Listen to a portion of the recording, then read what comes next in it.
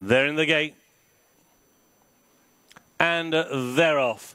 They race over 5 furlongs, and through the early stages, it was Nala Star who won the break and will lead the charge across towards this favoured stand-side rail. Nala Star has got the Golden Highway. Going with this one is Kinetic Force, and between them is Early Release. Also racing fast is Ello Mate, and those are the first 4. They're then being followed by Penelope Valentine, who is racing in around about 5th position alongside Cable Rate. Between those two is Twilight Ballet. Then towards the near side is Shaman. The one who's just dropping towards the tail of the main group is Poet's Peace, and tailed off at the back of the field is Get a Buddy Move On. They're racing down towards the final furlong and a half, and it is Kinetic Force and Sylvester Sousa who have got a lead of a length and a half over Nala Star, giving chase in second. Ello Mate is in third. Down the outside, Twilight Ballet is staying on, but it is Kinetic Force who is out in front and will make a winning debut. Kinetic Force wins. In second, Nala Star, and in third, Twilight Ballet.